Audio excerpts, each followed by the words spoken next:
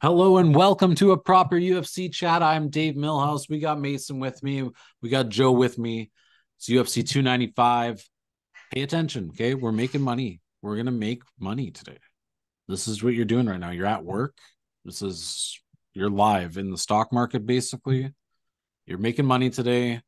Let's kick this shit right off. Um, Boys, we have an interesting one up first here. We were just talking before the show. Jamal Emmers takes on Dennis Bazukia. Big step down for Emmers, who has faced pretty good competition. He's a very well-rounded guy. He's scoring himself 2 takedowns every 15 minutes and still putting out like 5 strikes a minute landing, right? So decent volume, good jab, good guillotines, reasonable wrestling. I don't really see how Bazukia keeps up here. But yet money's kind of trickling in on him. Although we are still talking minus 250 Emmers now. It was like 330 or so. I like Emmers, easy favorite or pass for me to kick off the show. Mason, what do you think? Yeah, no, I hope this money keeps coming in on Bazooka because I can finally summon the courage to bet on Emmers. Because yeah, I think he's just pretty much better, and I would argue damn near, if not every aspect, for this fight. I mean, I don't think Bazooka is necessarily like a bum or bad or anything.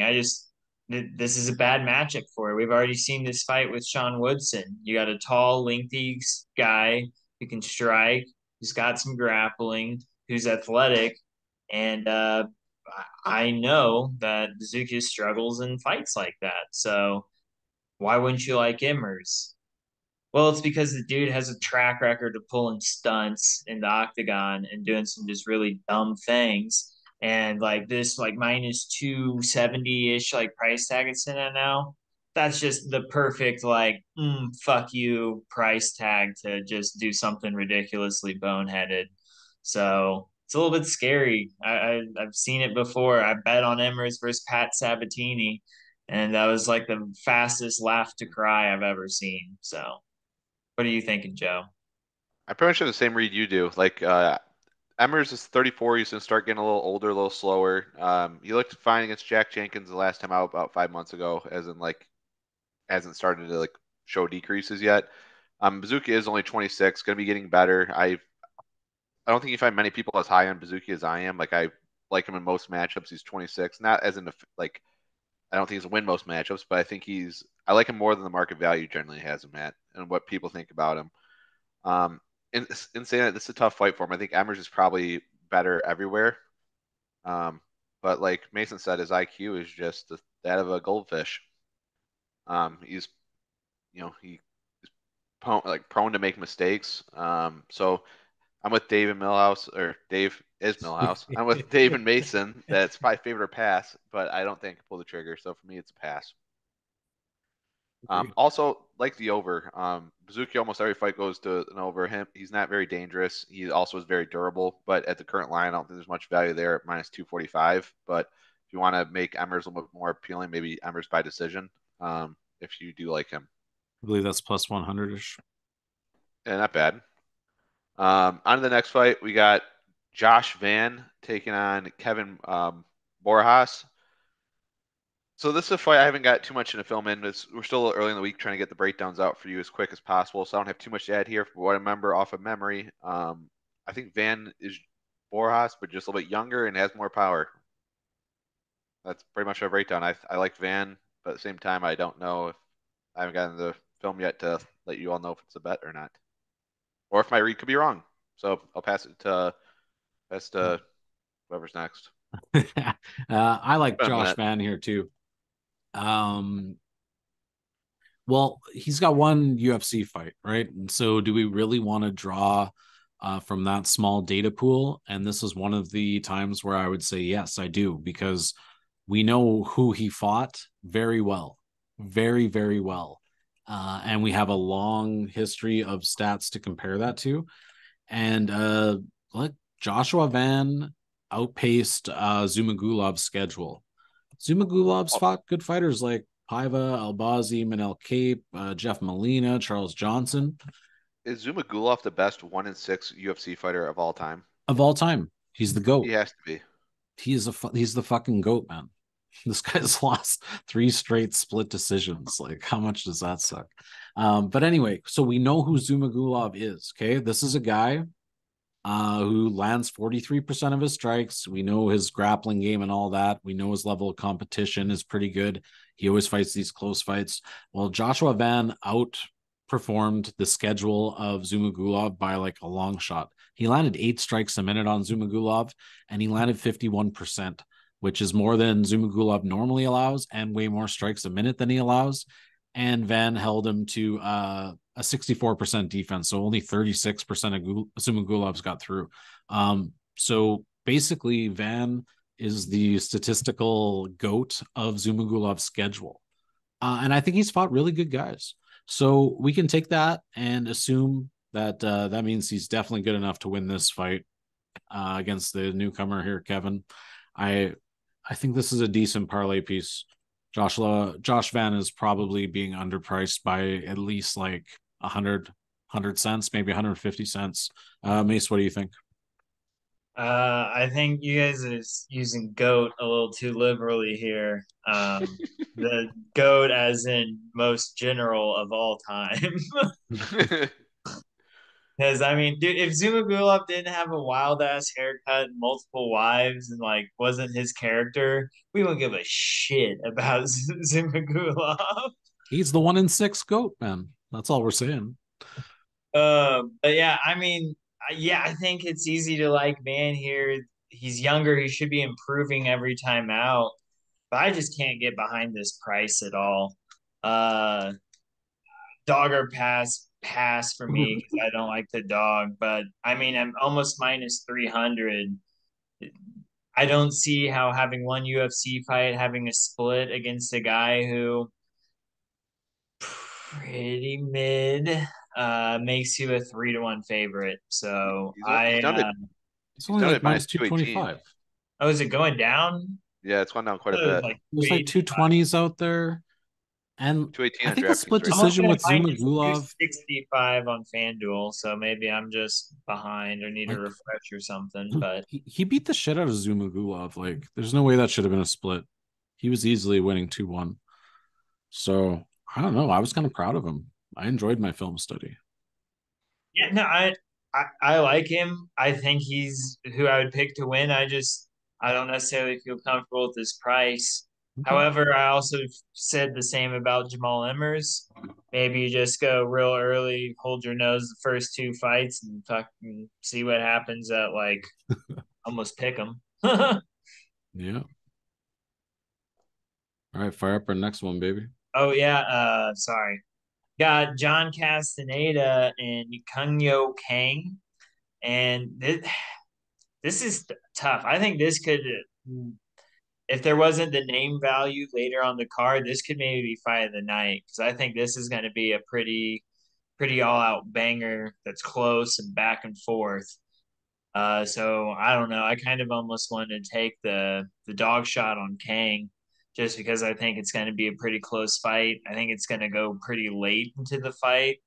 And I don't know. I think we'll see a little bit more out volume, better accuracy from the Kang side. So Really? lean dog, but I don't have a super strong opinion. I don't know if you got anything a little deeper in mind, Joe. now. So Kang, just to start with Kang, I guess his nickname's Mr. Perfect, which I feel is an insult to Kurt Hennig, the real Mr. Perfect. Um, in saying that, he's like a bang average fighter to me. Like he's a decent striker, not doesn't offer much grappling. I think Castaneda has more power, although Kang probably has more volume. Castaneda should have the wrestling upside here. I like Castaneda quite a bit here. He's 5 years younger. I think he has better wins. Like I'm pretty high on Miles Johns. I don't think too low of him for losing Daniel Santos. I'm pretty high on him. Fought Nathaniel Wood to a decision.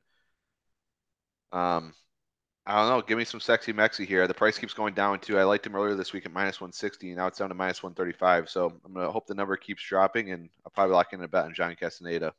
Yeah, I'm with Joe on this one. I don't think the line's high enough. I think Castaneda's the better boxer. I think like the wrestling of Kang, I guess, is a bit better than Castaneda's, but I don't I thought really see Castaneda it. might even be the better wrestler. It's I was possibly like, not as many takedowns averaged. Kang gets himself 2 every 15, which is decent, but like we're in the large octagon here. If it was in the UFC Apex, maybe I'd feel a little bit different. I think that really helps the grappling out. But I think Castaneda, yeah, he's got more power and he actually has more volume, like data backed. Kang only lands 3 strikes a minute over his career, and Castaneda is at 2.24. So, I mean, I gotta think the striking is sort of close, but ultimately, I think Castaneda probably does a little bit more damage and lands the better strikes. Kang's a better kicker, but I think he struggles to keep it in kicking range or uses grappling. So, yeah, I made Castaneda like minus 220, and we're at minus 135. So, um, I'm probably wrong, um, on the minus 220, but I guess to be seen, you know. Um, that takes me to the next one. What are we rocking with here? Oh, we got Nazim Sadikov taking on Slava Claus. Um, I very interesting. Oh no, thought it sorry, was I skipped it. It's Jared Jared Gordon, Mark. Gordon. We Yeah, got Jared Gordon taking on Mark Madsen here. I like Gordon a lot. I think he should be more like minus 250. He's still underrated. Like smoking patty doesn't really matter, but he's got good defense, which kind of goes unnoticed for most people. His striking defense is solid. He doesn't get hit with big shots. He outlands his opponents by 2 strikes a minute. He can also wrestle. Um, his cardio is just fine. You know, I don't really know what to say here. I think he's fought the better competition too. Madsen's striking's mid, and his wrestling, like, yeah, he's a good wrestler, but I just don't think he's winning fights with numbers like these. Um, he doesn't do anything with his wrestling, you know. So I don't know. I think Gordon easily outpoints him. I don't think there will be a finish, but yeah, I struggle to imagine rounds where Madsen actually outlines Gordon. So unless he spends the entire time on his back, which I just don't really think he will. He's improving his takedown defense as we've seen, and he's got decent jujitsu.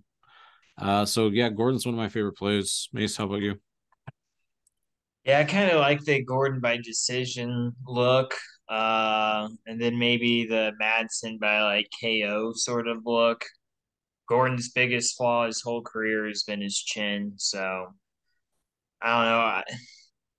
I really wish I could live bet this fight because I want to see the first couple grappling exchanges. Is Madsen, the Olympic silver medalist, going to get the better of Gordon, who has better probably MMA wrestling versus technical wrestling? Because if so, I want to live bet Madsen right away. But if Gordon can just stuff a takedown or get into a clinch against the cage and make it very non-traditional wrestling, I think he's probably going to be able to find a way to win the majority of the moments over 15 minutes. But yeah, that getting clipped is always possible. Madsen does have an overhand with some power, so stay on your toes. for me, this is like red flag city. I don't want anything to do with this fight more than likely. A lot of times you see when two wrestlers fight each other, it can just become a stand-up boxing affair, and I don't rate either of their boxing too much. I think Gordon's better at BJJ, like better at probably MMA wrestling, better at striker. So obviously, I do think Gordon's the favorite, but he is just coming off a head clash knockout where he was kind of messed up by the Bobby Green fight. He is getting older. He is slower. I've never been high on him.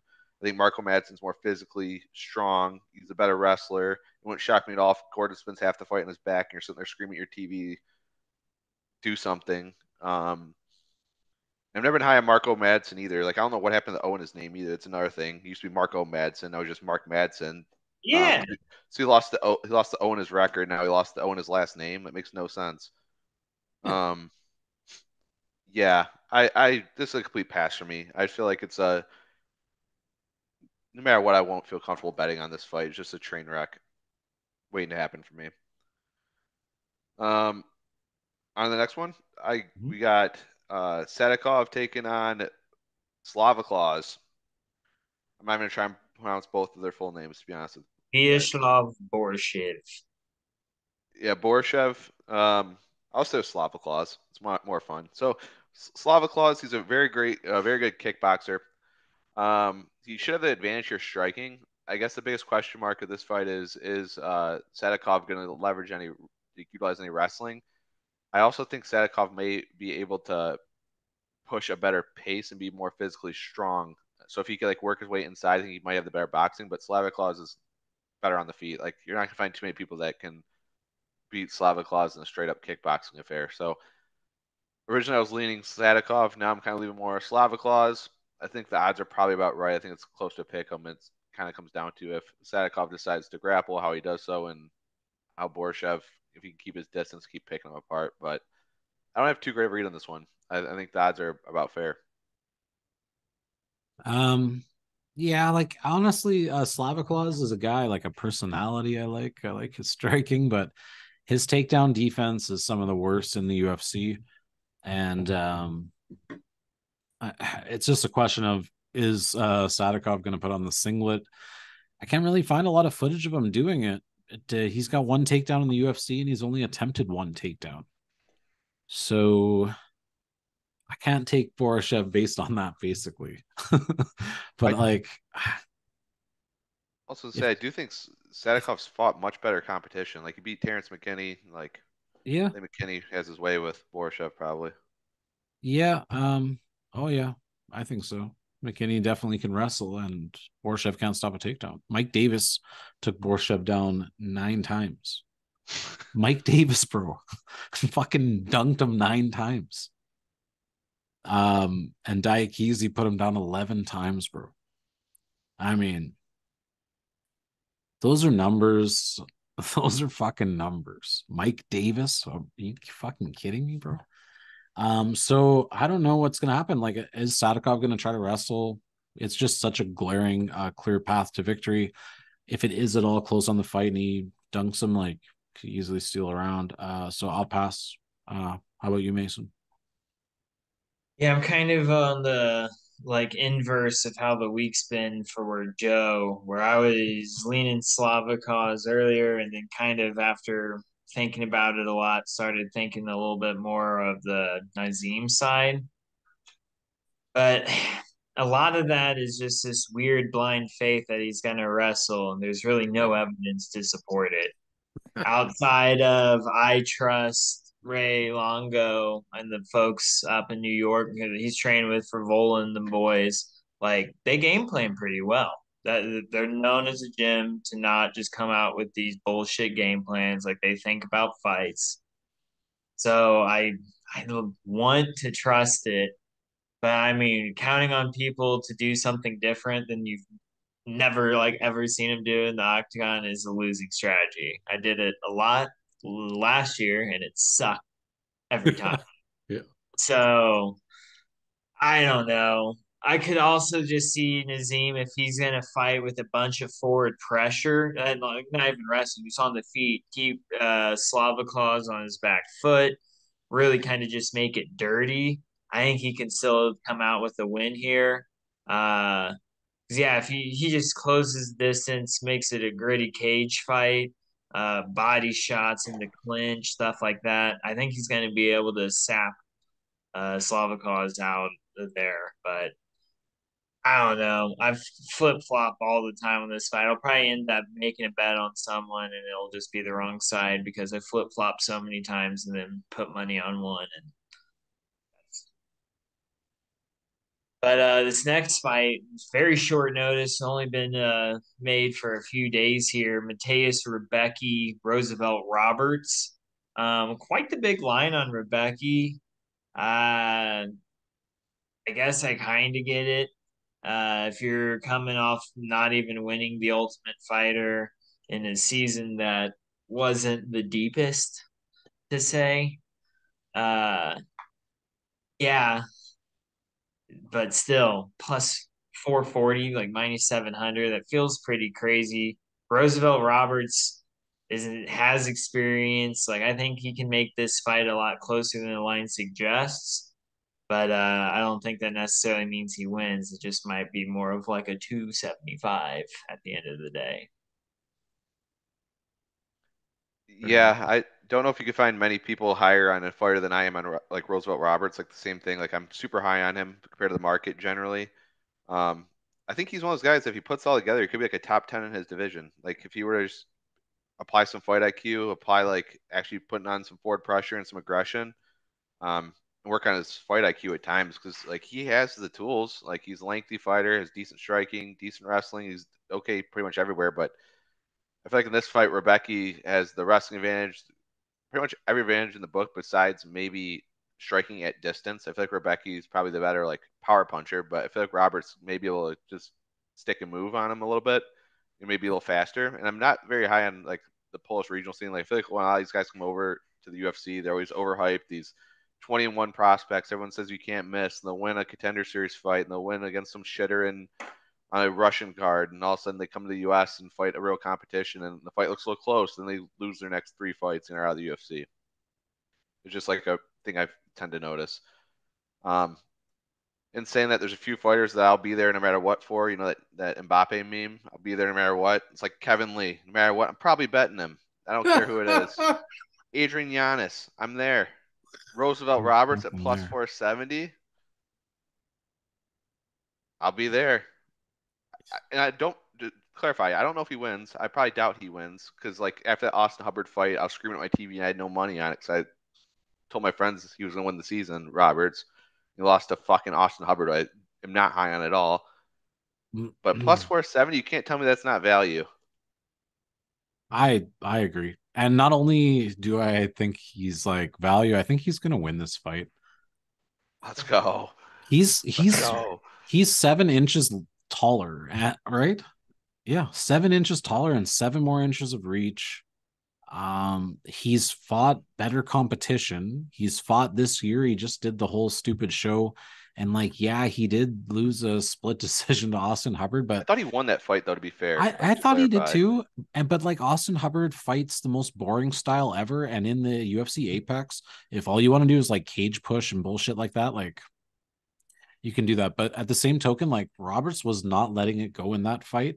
And I agree with you. Like he needs to fucking let his hands go and put it together, be more aggressive. And he could be a decent fighter. His volume holds him back. In his UFC tenure, he's only landing 3 strikes a minute. 3 strikes a minute is fucking garbage. Honestly, you should be landing like 3 leg kicks a minute. Never mind the Especially how fucking long he hands. is. As Yeah, long as with he is. exactly. And honestly, I think his gas tank's better here. I think he's got himself a pretty decent guillotine if Rebecca shoots in. I don't know. I think he's like super live here, and I have a weird feeling the third round will be his if it's in the third round. So Mhm. I don't know. It makes it at least 29-28 ish plus 470. I don't know. I don't know how you could like minus 700 on Rebecca here in this matchup. I get it's short notice, and I get he's probably has more Yeah, but power. Like decisions only. If there, I'm gonna see if that decisions only line comes out. I'm betting Roberts. dude, like Roberts is ready. When you finish a show like that and Dana says, "Hey, be ready. Someone will drop out, and if you're ready, you're getting your shot." The guy's gonna stay fucking ready. He just fought twice this year. He's ready to fucking rock. Let's get on to the next fight. Tabitha Ricci, Lupita Godinez. Loopy, she's let me down a couple times, but well, at least once I remember. But man, I want to say Ricci's kind of live here. Sometimes Godinez doesn't let her hands go enough. I do think like they're pretty equalish wrestling and striking. This is a very close fight. Maybe Godinez is slightly better and a little bit thicker, but Ricci seems to be making the improvements quicker, in my opinion. Competition wise, of course, though, not really comparable. Well, it is actually it's comparable. They both fought some bums and some good fighters. I forgot about the Firo fight. Oy, oy, oy. Yeah. That's a future champ I'm, if they want her. Um, I like the over quite a bit. You know how I do this thing where every week I do the exact same kind of pick, and I'll tell you some of these women's overs should literally be lined at like -7, 8, 900, -1200 to go the distance. and the market just continues to not adjust these. They're like, 350 is enough, 400 is enough. That's as high as you really see this shit. This one probably goes the distance at a pretty high clip. Yeah, minus 350-ish. I think we're probably talking like minus 800. They're both good enough not to get finished, and neither of them are like, I just don't think either is good enough to get a finish either. So not that dangerous. It should be, yeah, minus 800-ish. So that minus 350 right there. Probably my proper parlay piece. Mason, tell me about it. Yeah, I mean, Lupi Godinez, female Jamal Emmers. Um, do I think she wins this fight if she fights the like to the best of her abilities? Yes. Can I count on that? Maybe not as much. But I don't know. I've consistently underrated Ricci. She's kind of made me pay for that quite a few times. Jillian Robertson, especially, I went pretty hard on my girl Robertson.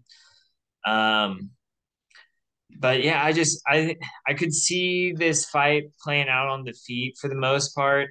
So I like Lupi's boxing more, and I think she will get more damage off on Ricci, who's maybe a better point fighter. But I don't know. I lean Lupi. I'm just trying to have the guts to do it, to know as soon as you lay that bet that there's a chance she's going to go out there with an injured shoulder that she knew about the whole time and then not throw any strikes and not wrestle and sucks.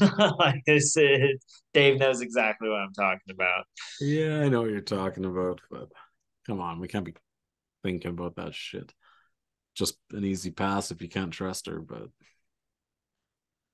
Um, so for this fight, I actually like Tabitha Ricci quite a bit here at dog money at like plus 150. I think she's fought the better competition. You guys both mentioned she fought Mignon Ferro. She did lose that fight and get dominated, but like I think Ferro's probably a future champion, and she was fighting up a weight class. Since then, she's bounced back. Polyana Vienna's no slouch. Won that fight, beat Jillian Robertson when Jillian Robertson moved down to 115. I thought Jillian Robertson was be a true force in that division, and she tamed her. And Godinez is kind of a similar fighter where it's more of a wrestler. I guess Robert Robertson's more of she gets you the ground. That's when she's good. And the wrestling not as good, but you get the point. Yeah. I feel like Richie probably has the better striking, better BJJ. Godinez has the better wrestling. But also, like Mason said, Godinez, her game plan sometimes is kind of shit, and she has the IQ of a goldfish at times. So, like the Angela Hill fight was terrible. I remember that fight back, so I bet on her in a parlay. I'm pretty sure, and I was sitting there like, "What the fuck are you doing?" Um, yeah, I think this fight's rather close, but at plus 150 in the fighter I'm leaning at dog odds. I feel like I almost have to play her. Like I'd probably line her up at like minus 125, like not overly confident, but that's still pretty good value if you slightly lean a girl and she's plus 150. Um, and like yeah. Dave said, I do think she's improving a lot more than Godinez is in between each fight. Like you just notice her improving more than I noticed Godinez improving. So I do lean her, maybe even more, like maybe minus 130, minus 140. In my mind, when she is plus 150. So, and the number is still growing too. I remember earlier this week it was plus 130 and I liked it, but now plus 150. I feel like I have to bet it. Yeah, man, I might have to too. I'm glad you like it because I've been thinking about it all week. One of the better dogs on the card. Yeah, it's kind of crazy. Keep bringing up dog. So hopefully this might be a week of the dog for me. On to the next fight, we got Steve Ursig taking on Alessandro Costa in what is the prelim headliner, which kind of surprised me here. Costa looked good in his last fight against Jimmy Flick, but I feel like I may have looked decent in that fight against Jimmy Flick, so don't know what to take away from that. And then losing to Albazi's a beast, so no harm in that. So I still feel like the jury's still out on Costa. Like we don't fully know what we're getting out of him. Urseg's a prospect I'm pretty high on. He looked good against Dvorak coming in on short notice and won that fight as an underdog. And Dvorak's probably he's one of those guys that's like fringe between probably 14 to 9. Like he's like not truly top 10, but he's probably like a little better than top 15 in the rankings generally. So I do think he's good. He's a young 28-year-old prospect, 10-1 record. I feel like they're trying to shine him up a little bit here, but my main concerns are that he came from the Australian regional scene. We don't know what to fully take from his previous fights. I knew he looked good going into it.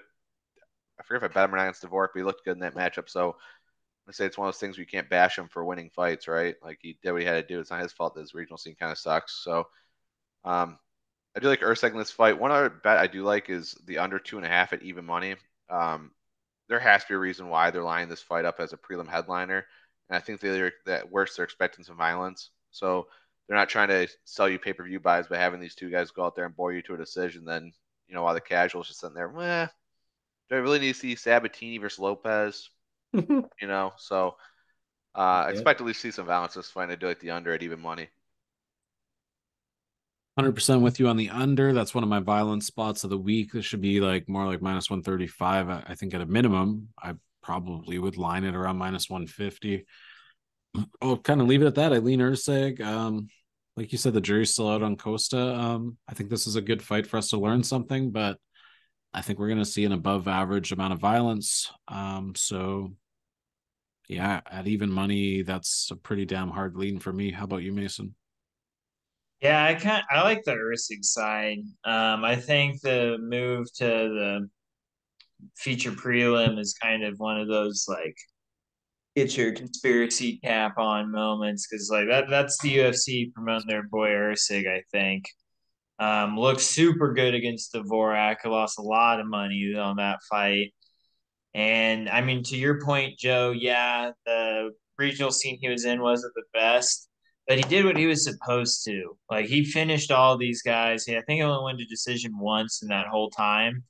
Um, so yeah, like sure, if you can't help it if you only have cans to fight, but if you get cans to fight, the least you can do is crush him, and that's what he did. So, And don't forget, he beat UFC juggernaut Shannon Ross in the first round. So oh yeah, dude, fucking Granite Chin UFC. Shannon, Granite Uh, Chin Shannon. Um, we had but a yeah, so I like Ursig. I could see him getting a finish here. I mean, he was putting it on Dvorak at different times, and I'm pretty high on Dvorak. I was really shocked at that whole performance. That was one of those immediately like write down in your notes like Steve Ursig, remember him next time around. And yeah, here's my chance, and I'm not terribly low on Costa. I had him to beat Flick, but I would have bet anyone to beat Flick by KO there, and I'll do it again if they book another fight. So I uh I like the Usyk side pretty confidently, I believe. All right, next we got a pretty interesting matchup in my opinion. Pat Sabatini versus Diego Lopes. I could really see how you can make an argument for each side. I know some people feel pretty passionately about both sides of this fight. So it'll be really interesting to see it play out. The thing that concerns me from the Lope side is his willingness to accept bottom position. Because I think Sabatini's going to really be looking to kind of wet blanket Diego here. And Diego was happy to spend time off his back. He's dangerous off of his back, don't get me wrong.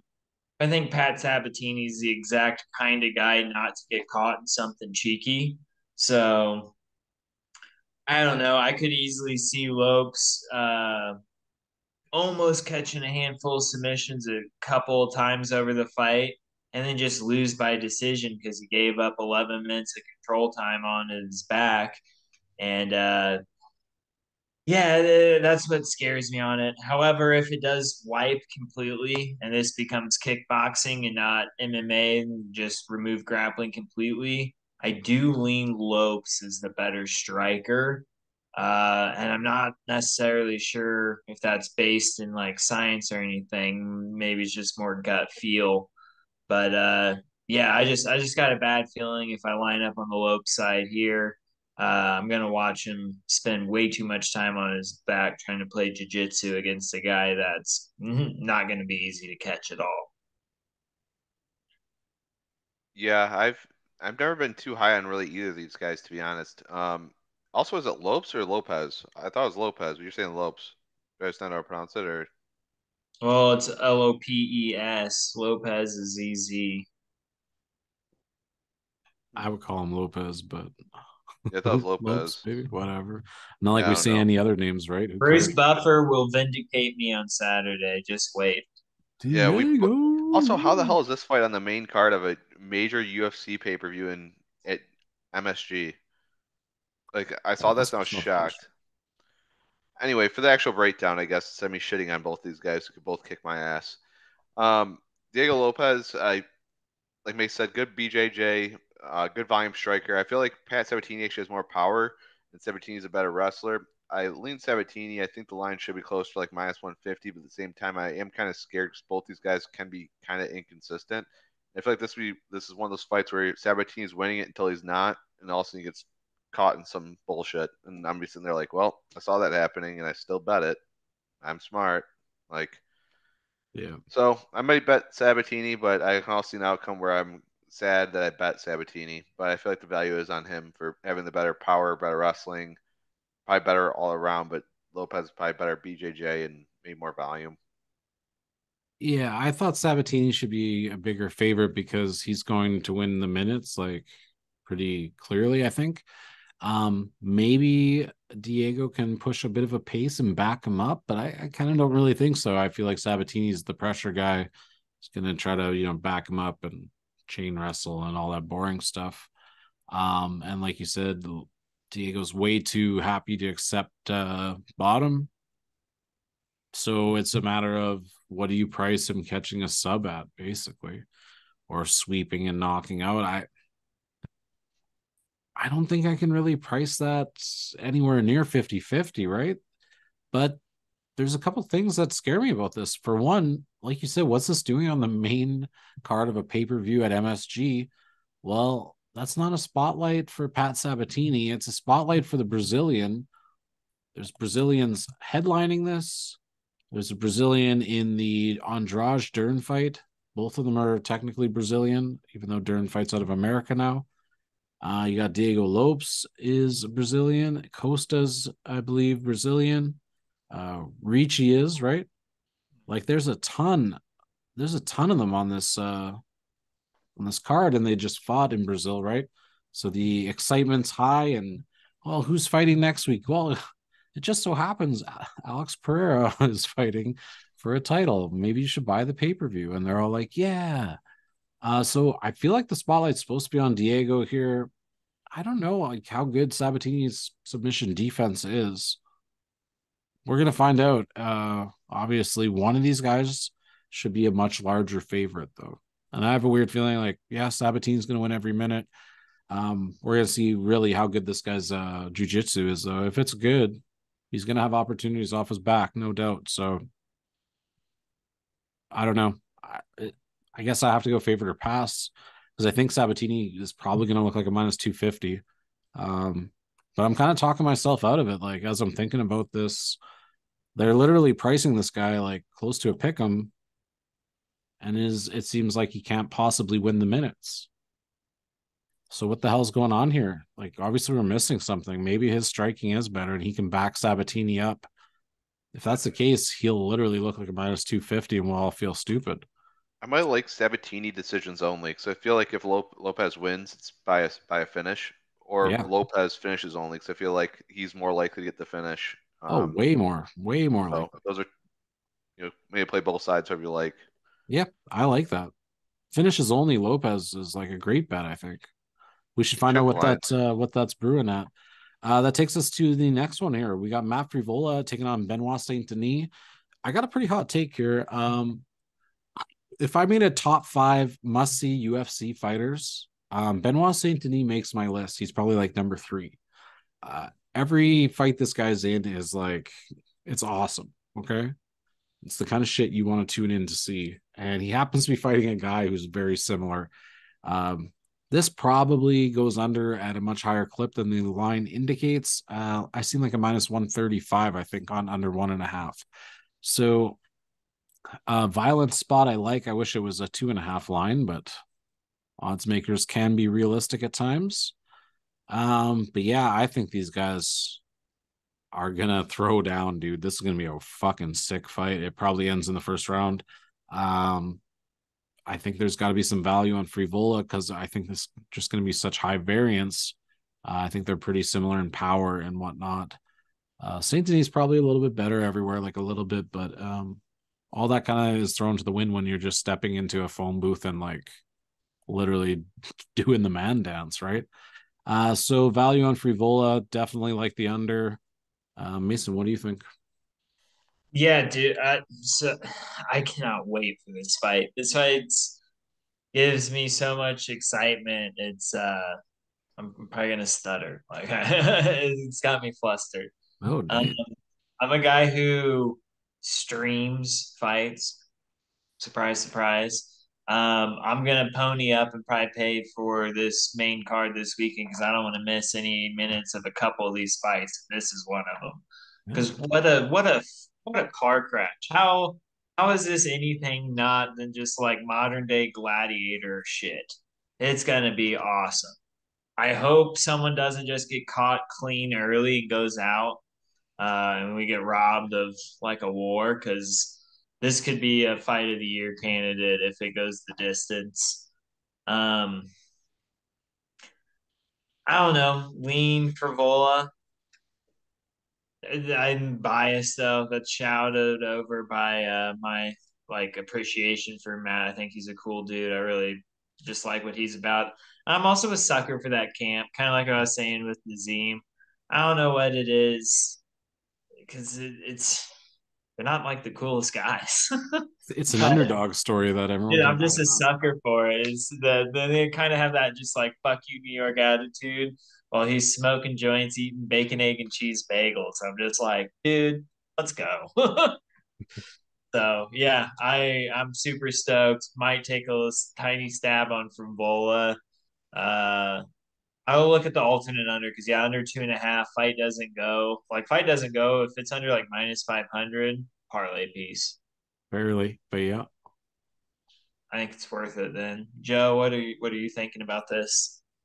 so this is a fight where I feel like I'm we're getting a ton of value, and a lot of people just don't see it yet. So like, and I could be completely wrong because we said this is a very high variance fight. Like it wouldn't shock me at all if Benoit Saint Denis puts the pressure on Vavola, catches him, sleeps him in 45 seconds. We're like, well, Joe was wrong. What an idiot. But like, really, was I wrong? Like that very well could happen. I'm getting plus 185.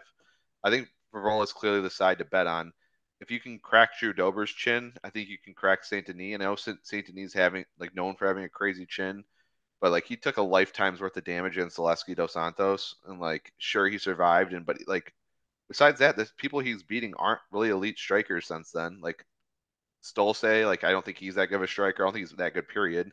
Gabriel Miranda, I don't think he's very good. He beat Ishmael Bonfim when Bonfim started gas towards the end of round one, but Bonfim looked good early in that fight. And he beat Thiago Moises, who's like not a very good striker either. So like Frivola is by far his toughest opponent striking since Zaleski dos Santos, and Frivola can crack. Um, don't get me wrong, Benoit Saint Denis can crack too. Like that's why you guys keep saying this fight's so exciting because it is. It's going to be a car crash. But if I could take the guy in a car crash who let's at go plus car crash. 185 has fought better strikers, and it just came out against Drew Dober in a similar fight where we all thought it'd be a car crash, and Dober's known to have the crazy chin, that chiseled chin. I'm gonna take Frivola every time at plus 185. I think it's crazy value. I think it should be closer to a pick 'em, if not maybe even Frivola is a slight favorite. Um, so plus 25, I'm probably for sure betting him. Yeah, Max Haven't bet, locked it in yet proper though. parlay pick, ship it. I don't know about that, but it could I be do our like it. proper consensus. Who knows? We'll have Um, to see. on to the next fight. We got Jessica Andrade taking on Mackenzie Dern. So this is a fight that, like, originally, I know we talked about it. I think it was Sunday, and I said I haven't really gotten my research yet. But originally, liked before looking at odds, I liked Dern to win, but I thought it should be like Dern minus 150. But now, since looking at it and doing more research, more film, I kind of feel like the odds are right, or maybe might even lean Dern even heavier. Andrade just hasn't impressed me her last three fights out. And before that, she beat the fuck out of Lauren Murphy. Like Lauren Murphy's like 60 years old. And she looked good. Like, granted, she looked good against Amanda Lemos, and that was only like a year and a half ago. But Mackenzie Dern's improving. Her striking does look better, and she keeps improving each fight. I do think that Angel Hill was probably an overperformance with her striking. I don't think her striking is that good. I still give the striking edge to Andrade, and I could see a world where Andrade, can win this fight if she keeps it standing. The problem is, I feel like one takedown, I could very easily see her getting subbed. Um, she got subbed by Blanchfield, subbed by Tatiana Suarez. And Dern's the best BJJ player probably in the entire female division, like entire UFC. It was a female. Um, she's starting to finally get better wrestling. Her striking's improving. And our key thing is here, like Andrade is very good when she's equal of size, but I feel like Mackenzie Dern is a little bit bigger than her and will have the physicality advantage. Whereas when Andrade has the physicality advantage, that's when she is at her best. Like remember back to Rose Namajunas fights, like she was more physically like imposing than Rose was, and I feel like those are the fights she looked the best in. Whereas I feel like Dern is a bigger, um, more physically demanding strawweight than Andrade. So unfortunately, I don't like the dog here. I thought I would like Andrade at dog money, but I feel like Dern may be a parlay piece. Haven't bet it yet. Don't know if I will because I can see a world where Andrade wins, but it's hard also for me to pass on that smile. Mackenzie Dern, she has a soft spot. She's another one where I'll be there no matter what. So that could be talking me too. Joe. I got another hot take for you. Jessica Andrade should be a favorite in this fight. This isn't 125. This is 115. Andrade is the better wrestler. She is more physical than Dern, and she's the better striker. She lands way more strikes a minute. Like what is she? What's the She has a difference? striking advantage for sure. She's landing like 6.68 a minute to 3.3. She's gonna literally double up Mackenzie Dern on the feet, and Mackenzie Dern has a 15% takedown accuracy. She doesn't even land a takedown every 15 minutes on average, 0.8. I do agree if it gets down there, it's going to be hairy, and Dern probably does squeeze her out. But value wise, we got the better striker with the better grappling, or not grappling, but wrestling, who's fought the better level of competition by a mile, coming off 3 straight L's, all at 125. Or sorry, no, Xiaonan was at 115, but that's a tough fight. And Suarez too. you get a buy low opportunity on someone whose contract's about to round out because she just signed the big extension before the Blanchfield fight. So that must mean it's coming up again. She needs this win, and I don't know. I like the under. I think it kind of covers both sides, but I think Andrade is going to be the clear minute winner, like clear minute winner. So how do you not like it at plus 170? I don't know.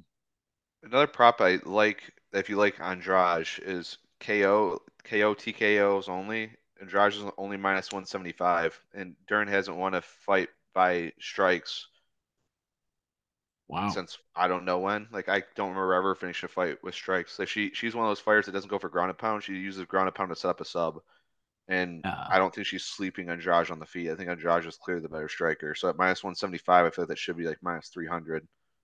yeah, I think that's a pretty damn good line. That's a great point. Wowzers. Yeah, so I like this to go under 2.5, but it's a little juicy at minus 175.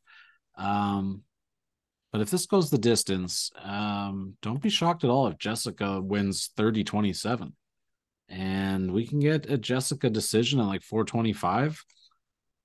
I would way rather have that than a Mackenzie Dern decision. And in fact, the props Joe likes, decisions only on Andrade. Like, she's not going to lose a decision. Dern doesn't have the wrestling to dominate 2 of the 3 rounds.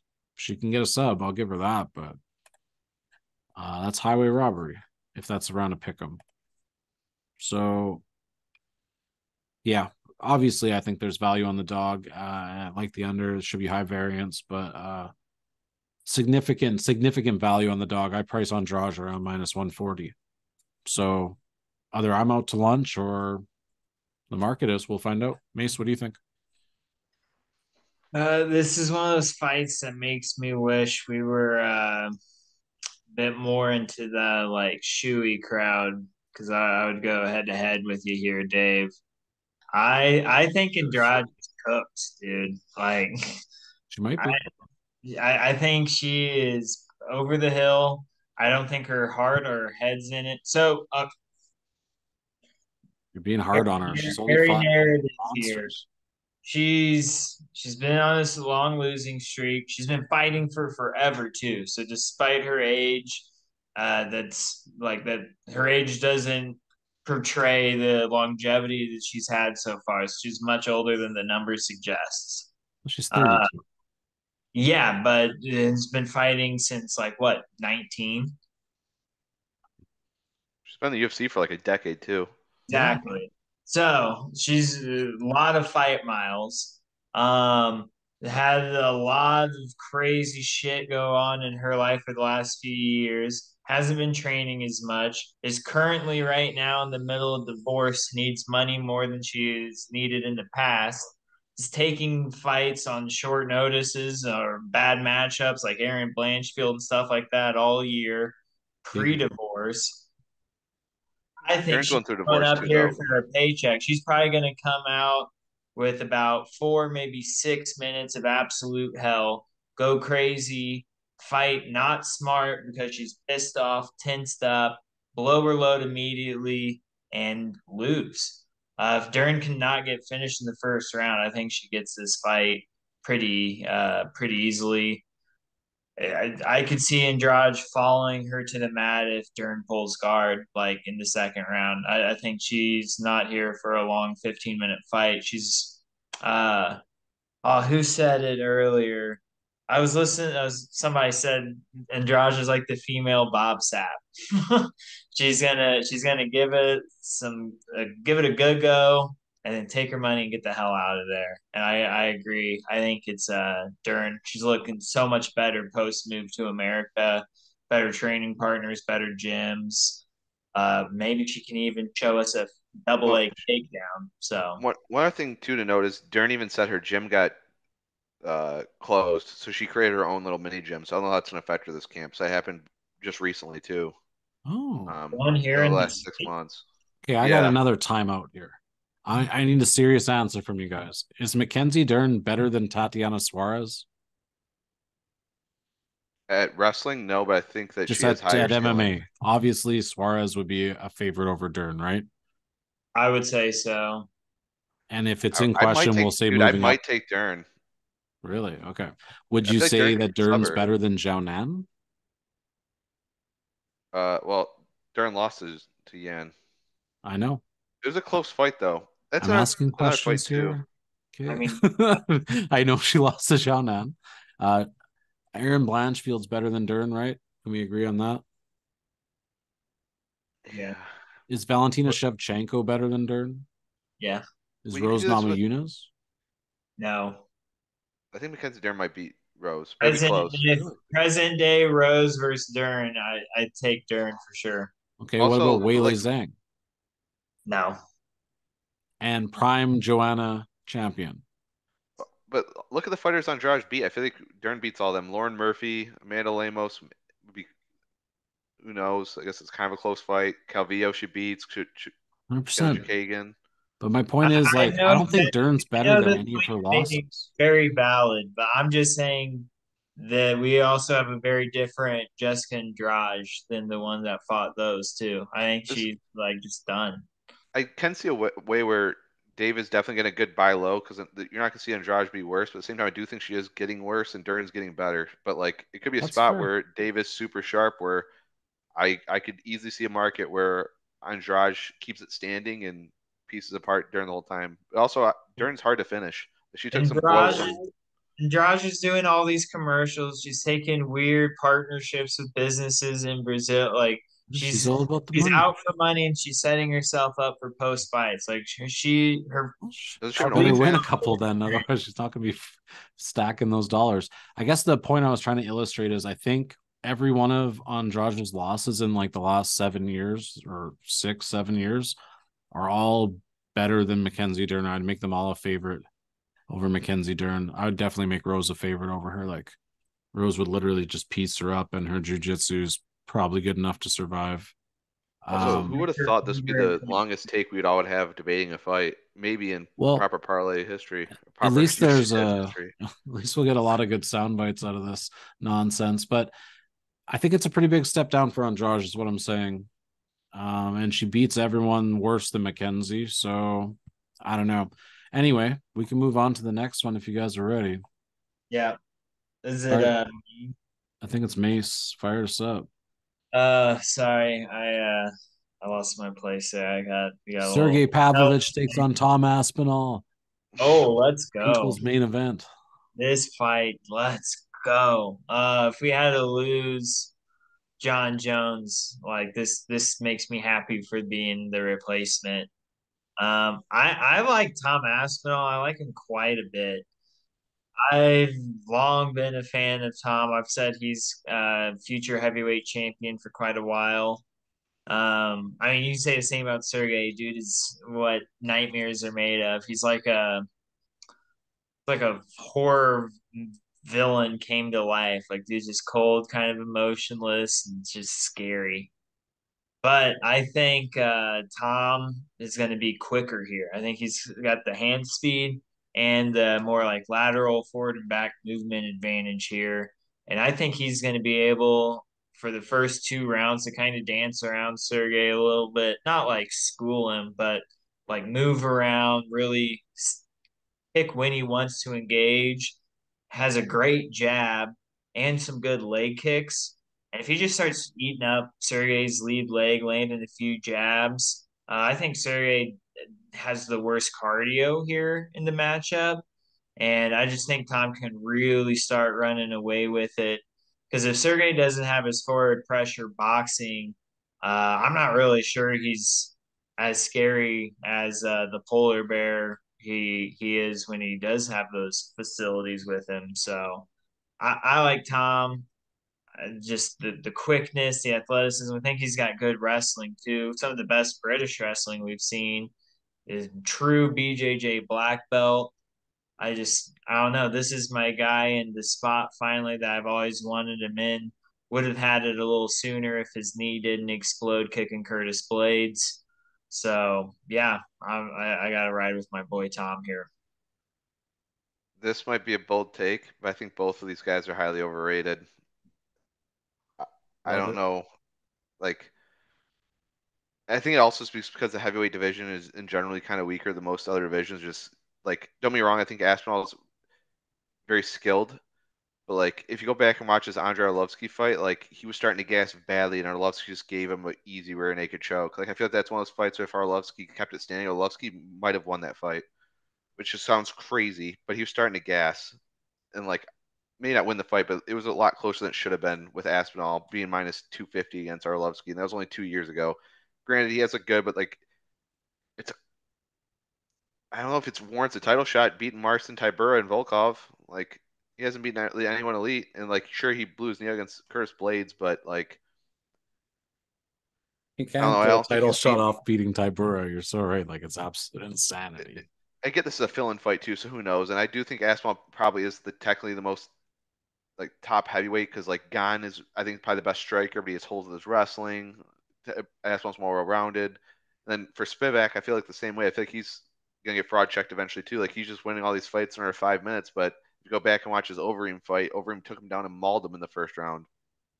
And we just haven't seen someone to be able to do that. So I feel like Aspinall is technically better everywhere, but power is scary. like there's a reason Spivak's winning these fights, and I wouldn't say like maybe me calling both these guys overrated or could be fraud checked. I just see ways that they can lose, but at the same time, there's a reason why these guys are both fighting for a title. They both are very good fighters, but um, I see areas where they can be beat, um, and where they haven't. A lot of people haven't noticed yet. So I I lean can't Aspinall, believe but it wouldn't shock me off. All of a sudden, you know, Spivak lands something crazy and another British fighter loses a title fight, and we're still waiting for another Bisping to come around. So I guess I'll probably be on Aspinall at minus 118, because I think he's better everywhere besides power. And at minus 118, like, kind of have to be, but I'm gonna be Interesting. clenching my cheeks and drinking a beer while doing so. Are you gonna butt chug it? If he wins, maybe. Okay, here's the deal, guys. You guys are forgetting a couple key factors. Aspinall might be the most well-rounded heavyweight in the UFC, like period. So I get Yeah, how it's besides hard not to Jones. back him, but this has nothing to do with minute winning. There's no chance this goes the distance. Um, Do you guys know what if this fight doesn't go over 1.5? Let's say it goes over 1.5. Then the under 1.5 on Pavlovich and Aspinall's entire UFC history would still be hitting at a 93% clip. All 7 of Pavlovich's have ended in the first round, and 6 out of 7 of Tom's have been first round, and the other one was a minute into round 2. So all 14 fights from these two fighters has gone under 1.5, and the under 1.5 sitting at like minus 200. A 66% probability in something that's happened 100% of the time. And even if it doesn't happen, the new total would be 93%, which is like what, minus 1,400? Let me bring it up. That would My be only your thing break is even. like Aspinall's by far the best movement on anyone Pavlovich has faced. And it wouldn't That's shock me fine. if Aspinall fights very safe this fight and just keeps his distance and pitter patters and gets out of the way of all Pavlovich's power, and it can go over. But 1.5, you still have time in that second round. I do feel like both these guys' gas tanks are questionable at best, and someone will get caught before then too. So I'm 100% confident this goes under 1.5. I think Tom Aspinall can be hit, but basically the first guy to land 25 strikes wins this fight, and I don't even think it'll take 25. I'm pretty Pavlovich may sure take about it. one. Pavlovich might take one, and like Aspinall likes to bounce in and out. This guy doesn't give a fuck, dude. He's gonna bite down on the mouthpiece and meet him in the middle. This fight might last like 32 seconds. I'm not even kidding. Like I make that like more of a Dude, realistic probability than seeing round 2. what's also crazy is if Aspinall puts on a singlet, I think he wins this fight pretty easily too. Yeah, you could get on top and just Donkey Kong him, Yeah. and gas him out. I agree. He's got more paths, but it's not going to come down to minute winning. Like someone's definitely getting finished, and I truly believe it's under 1.5. This is like the violent spot of November. Minus 210 is not high enough. And like if you're out there making parlays and whatnot, like you can start adjusting this to like under 2.5's minus 530. Like, yeah, there's no way. I just can't imagine it going over that. Every now and then shit like that does go down, but I like Pavlovich in this fight. I would rather have the plus 100, 110, because I think what you're betting on is just rock'em sock'em robots. I think he hits a little bit harder. Um, yeah, I don't know. I don't love it at all, but I like that under. I think people are sleeping. Just mathematically, that line is horrible. It's horrible. All right, it's main event time. Alex Pereira takes on Yuri Prochazka, interim light heavyweight title. Um, we've all got some different feelings on this one, but I think Alex Pereira is like a super elite striker, not just power, but technique is extremely on point. And there's a couple things I want to point out here. For one, Alex Pereira has had a very good striking versus expected. Okay. He's got himself a 51% defense, and that's fighting guys like Adesanya, Strickland, who comes forward pressure boxing, I guess, Blockowitz. That's a pretty decent level of competition over the last 4, I would say. The 3 fights on Yuri's schedule, sure, they're good tests, but I think Adesanya twice and Jan is better than like Ozdemir Reyes and Teixeira. Now, the part to me that's alarming is Glover. Glover is like a wrestler, basically, right? And Glover landed 68% of his significant strikes against Yuri. And it's not just because Yuri got tired, because actually in round 1, Glover came out and landed 75%. Like that kind of accuracy is incredible. If Glover's doing that, it tells me 2 things. A, he's seen something in the film that he could take advantage of. And B, obviously, Yuri's just really not that good defensively. Over his 3 fights, Yuri's got a 40% striking defense, meaning 60% are getting through. And I think we all know damn well that who he's facing on Saturday night is not just the best striker he's ever faced in his life, but like by a huge, huge margin. There's no way that he's going to have a better defense than 40%, because this is obviously a horrible spot on the schedule for him. It's a below, an underperformance spot. So should he outperform his averages against Pereira? No, not a chance should he. So this gets really weird because if Pereira is going to land with that kind of accuracy, I just don't really see a world where he loses at a reasonable clip at all. So I think Yuri's kind of like a pretender. Guy's decent, he's entertaining, he's like mythical. He's got some power, but he's got awkward technique. I think he's quite a bit slower than Pereira, technique wise, nowhere near it. I'm almost ashamed to say like I think Pereira should be like minus 250. And this is a main event, so I kind of doubt their lines off as much as I think it probably is. So I probably am wrong on that, but it's lined at like minus 140, so it wouldn't be outlandish to think in hindsight maybe this should have been minus 200. But I think he's pretty much the clear minute winner and has more finishing upside, Pereira. So yeah, all day for me. Not even a question in my mind. Literally just elite striking numbers, plus 11% in his striking versus expected to a guy who's minus 5% with very average UFC numbers. You can't let Glover land 68% on you. You just can't. So Pereira all day. Mason, what do you think? Yeah, I don't have too much to add. I'm not sure I've ever agreed more with you and like just every word you said. Uh the only things I'll add are I've never really seen Yuri have to defend leg kicks. So it'll be interesting to see how he handles Pereira's leg kicks. And I mean, if you chew up Yuri's calf, this fight might get ugly, you know? And then also, one of the most successful strikes Glover had in the whole fight, landed it repeatedly, landed it big, and used it with a lot of power and caused a lot of damage. Left hook.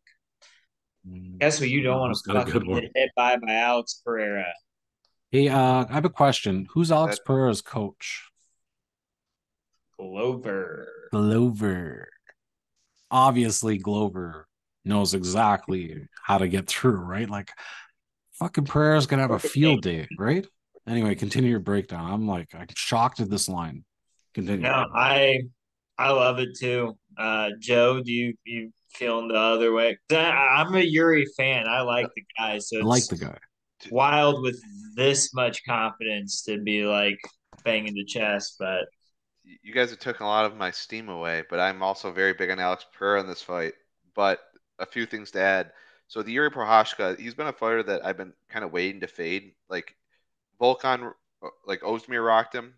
People don't remember this too often, but Reyes rocked him, had him really hurt, could have finished the fight, and Reyes shot a guillotine, and they got finished like later that same round. Like Yuri covered well, but like Yuri was like what like out, like damn near out. If Reyes went to ground and pound, he had the fight won. And that's Dominic Reyes, and we've seen how he's kind of fought since then, which hasn't been very good. But again, that spinning elbow probably changed his trajectory too. Like Reyes' chin after that elbow was fucked, and that was nasty. But then Mason brought the point I was going to bring up too is that left hook that Glover kept landing. If that's Alex Pereira's best weapon, that's his power shot, is his power left hook, and Glover was landing it at will. And Yuri gets rocked, almost rock dropped, wobbled almost every single fight. Now he's fighting his most elite striker yet, in Alex Pereira. The reasons why I can like having to when I have these super strong leans, I almost have to think contradictory. Like, how is this only minus 122? And there are a few things that scare me. Is middleweights that move up to light heavyweight traditionally don't have a ton of success. Like, sure, you can point out the Jans. Asanya didn't win the belt when he moved up. I think Jan kind of won, was a champion, but he had easier fights when he fought when light heavyweight was kind of its weakest, in my opinion. Like, I don't think Jan Blachowicz is like a truly dominant champion. No offense to Jan Blachowicz. Meat and Um, potatoes. and Yuri is probably going to be bigger than Alex. But another thing is, contradicting that, is Alex is huge for middleweight and is even big probably for light heavyweight. So like I feel like size is going to be as big of an issue for other middleweights as it would be for Alex. And the other thing is Alex fights a lot off his back foot at times, where I feel like Yuri could be a pressure fighter and start pressuring him and could win. Like this could be one of those fights where it looks like Yuri's winning until he's not, and when he's not, I feel like he's going to be like out. Out. Um, Yeah, like yeah, hospital. He's going to the hospital. yeah, like it wouldn't shock me at all if Yuri's warrior spirit is what sends him to the hospital. I'm worried for Um, him. Yeah. yeah, But in saying that, I could see a situation where this goes over. Yuri's not giving Alex the look right away. Over 1.5, I don't hate. Because even look at his fights, like although Pereira hits like a truck, it took him until round two, late in round two for his debut fight. I forget who the guy's name is. That Greek fighter. He went to decision. Bruno Well, Silva.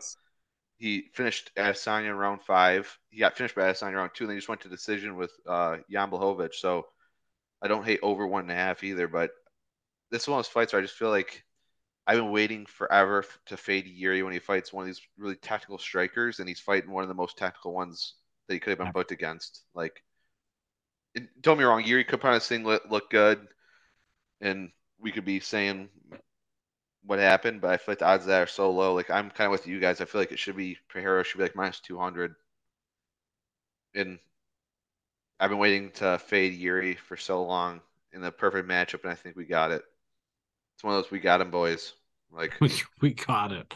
like, I'm a little like confused at the line move. Like who's like, oh man, Yuri plus 110. Let me open up my checkbook on a Tuesday.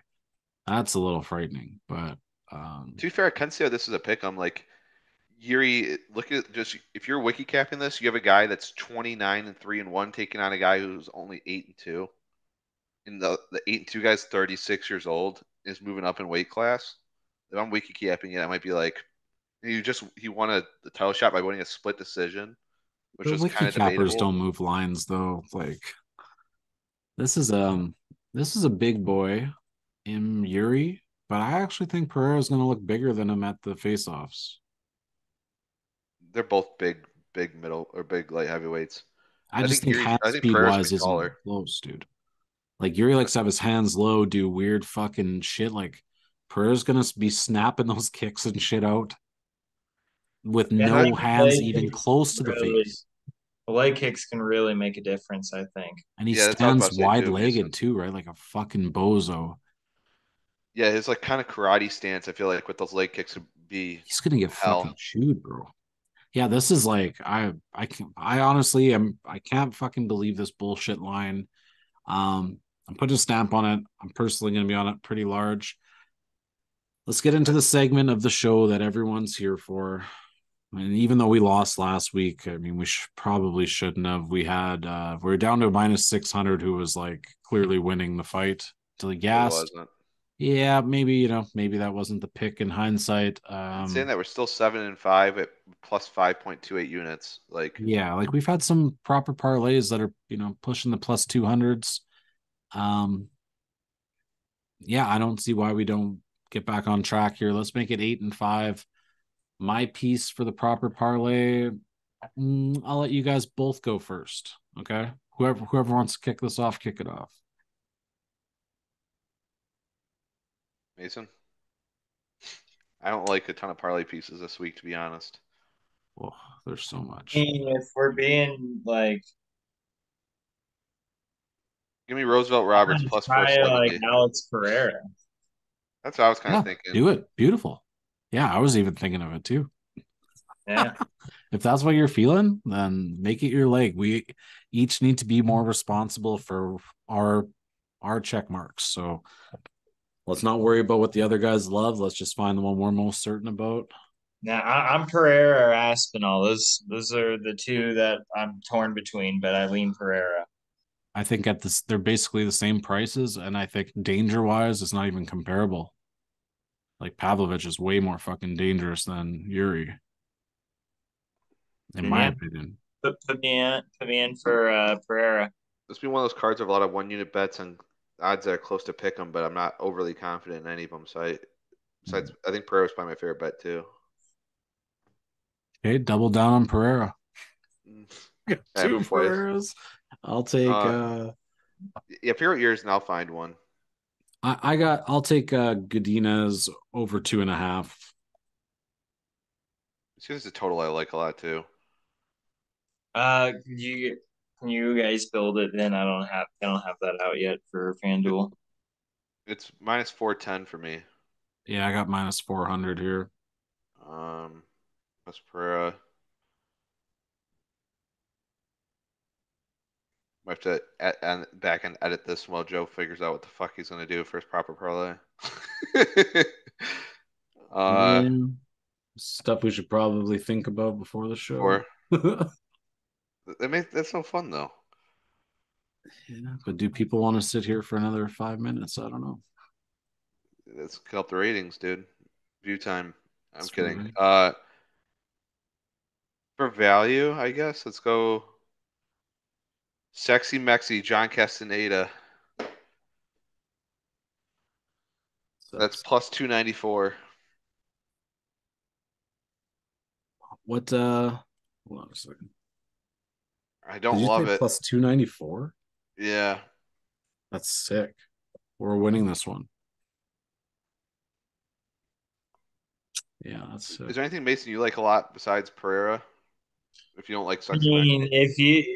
I feel like you're not very sold on Castaneda. I feel more confident in my read on Ursig, I think, than you do on yours for Castaneda, just from how you said that.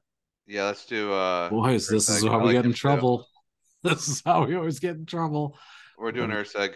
Just pick your favorite picks. Me and Mason switch.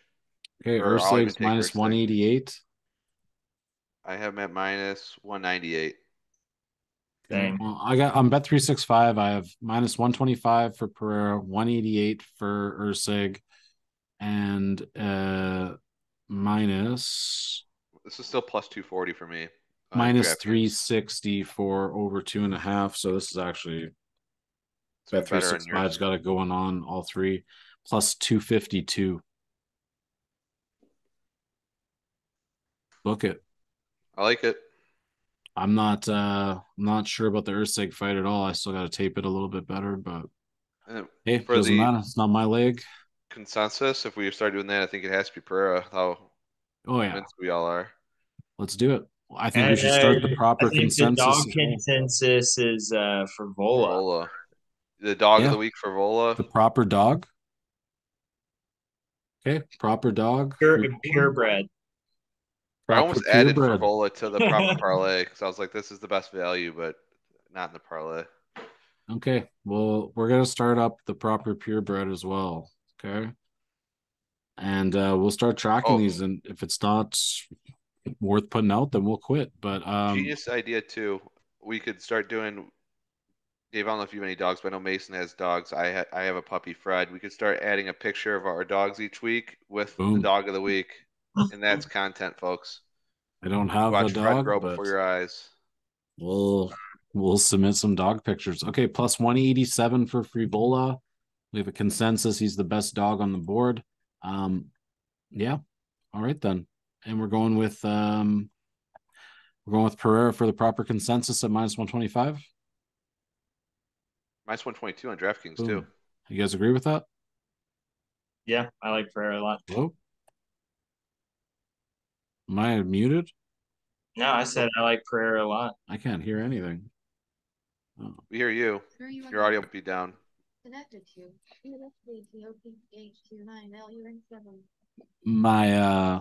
my speaker turned off. I was like, what the fuck is going on here? That's always good in the middle of a video. Okay. Pereira minus 125. Frivola plus 187. Proper parlay winning this week. We're going with Pereira. We're going with Ricci over 2.5. And we're going with Stephen Ursig plus 252 this parlay. Hey boys, if we make it to 8-5, we're literally what are we back at, like 8 units? So sick. So thank you guys for watching. We're gonna make some money. I told you guys to pay attention at the beginning of this video, okay? Pay attention. We're making money this week. Take that shit to the bank. Follow us on social media too, on Twitter. Yeah. At FireUpMACapper. At Mason. At MB. MB, the MMA man. How do you guys not know that right now? Okay. And I'm Dave Millhouse. We'll see you next week. Cheers, y'all. Peace.